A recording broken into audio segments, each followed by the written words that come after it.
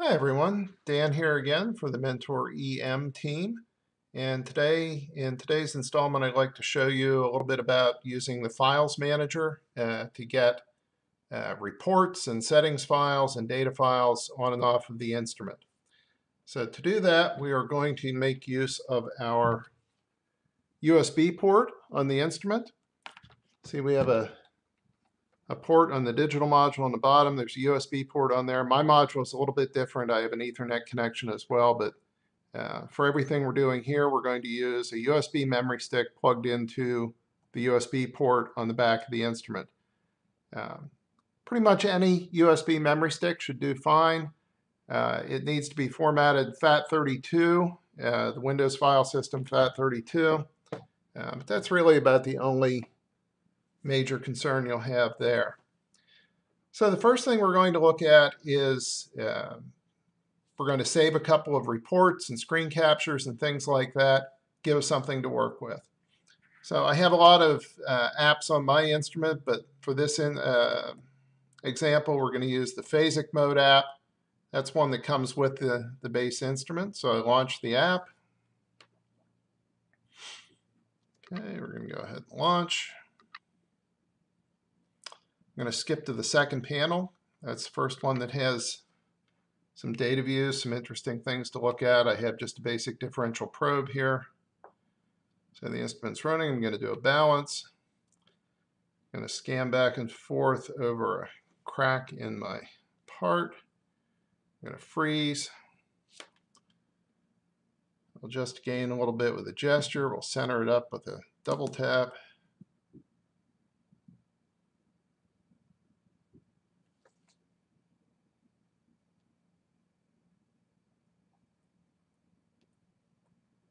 Okay. We'll say that's something interesting that we want to save. So now there are a couple of things I can do file-wise. The first thing we'll look at, if we come down to the navigation bar over here on the right-hand end, you have some file operations. It's sort of a drum with a little gear beside it icon. And right beside that is a button with a little camera icon. So we're going to start with our file operations. If I touch that, I get a pop-up menu so I can save or load settings files, or I can save and load data. If I do settings, that's only the instrument settings. It doesn't include what we see on the screen here. If I do a save data or load data, that's going to bring back the signal as well as the settings. So let's go ahead and save settings. I get a pop-up menu. It's going to ask me for a file name. I'm going to call this one Dan2. And I'm going to save this. You notice there's a select location control here. If I touch that, I can either save to the Mentor's internal hard drive, or I could save it directly to the USB memory stick that I have plugged in. For now, we're going to say, just save it to the Mentor's internal hard drive. I say save. Okay. Earlier today, I saved a different settings file. Well, before we do that, let's do a save data. You'll see the same kind of thing. It will automatically create a file name for you. The file name will have the name of the app and the date and time. You can override that if you like. I'm just going to let this the way it is and click save. And I'd also saved another data file from earlier today.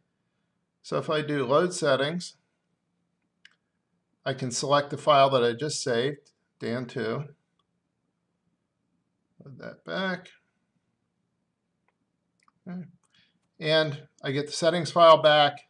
My instrument is running live, but the data is not there. Okay, so you notice the freeze is off. It loaded back with the same settings that it had when I saved. I can make the same pattern again. If I wanted to see that data set that I saved, I can say load data, and we'll go with the one that was saved later in the day.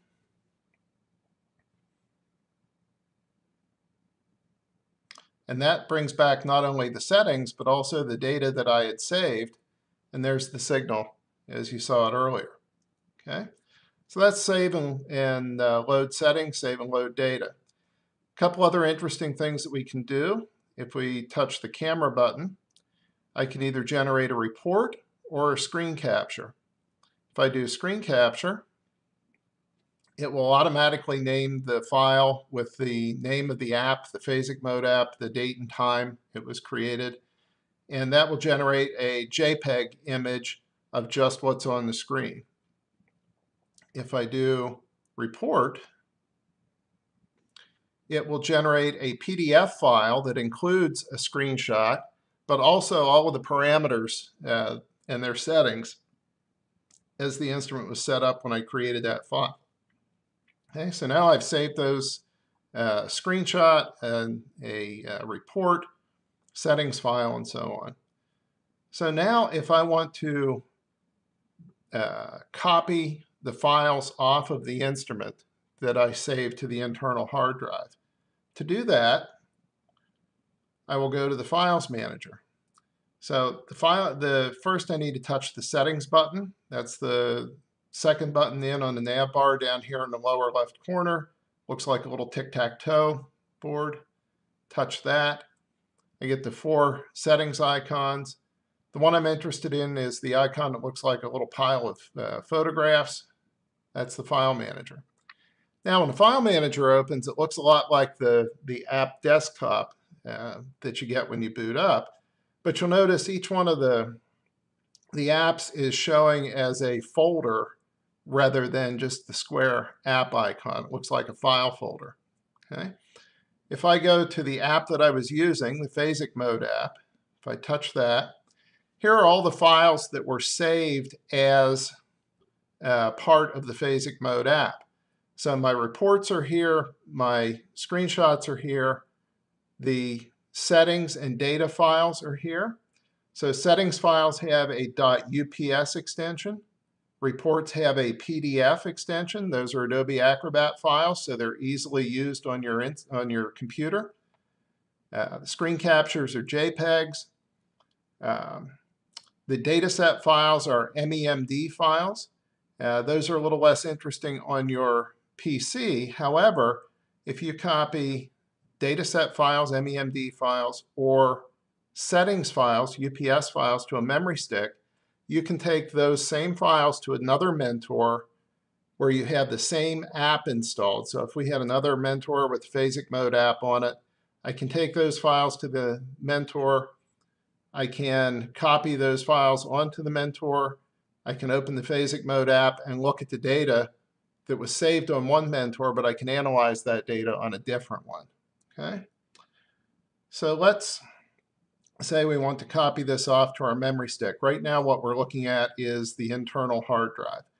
I can filter to see just certain kinds of files. If I say just show me the reports, it simplifies the list, makes it a little easier to work with. So the filter is up here in the upper left corner. I can look at all my files. I can look at just the data sets, just the images or screen captures, or back to all. For some of these, like the screenshots or the report files, if I do a long hold on the file name, let's pick up one of the screen captures, so this JPEG file, if I do a long hold on that file name, it'll load a preview of it. Okay, so I can go back to the File Manager by clicking the little pile of pictures that's down here in the nav bar.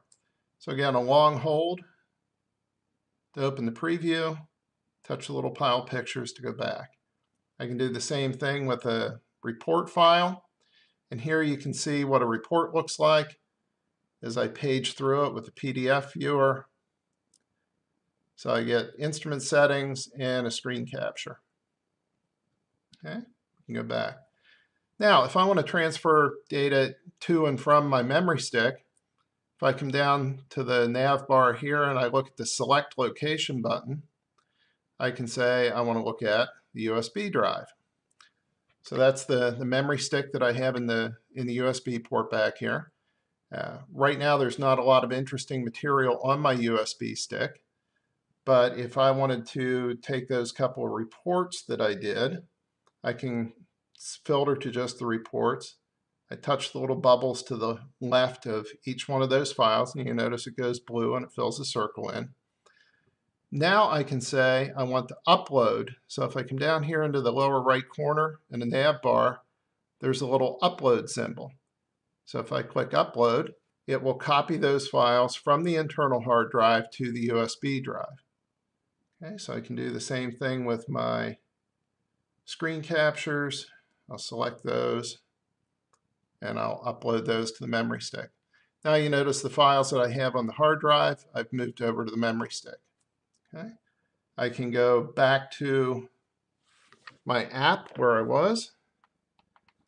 I'll pull my memory stick out of the Mentor. I'll bring it over here to the computer.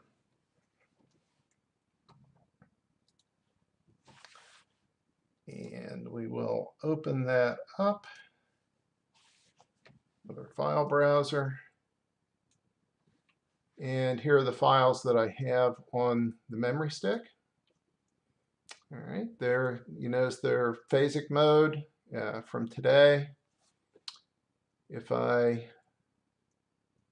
open one of the JPEG images, there's my screen capture. Okay. If I open a report,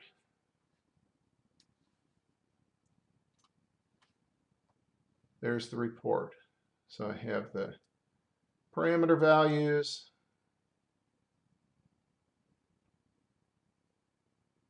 and the screenshot. So all the information that's in the report. I can do the same thing with the settings files or the data set files as well. All that information is easily copied on and off of the instrument. So that's how the files manager works. That's how we get data on and off of the Mentor EM. So with that, I'm Dan Groninger for GE Inspection Technologies, and thank you for joining me.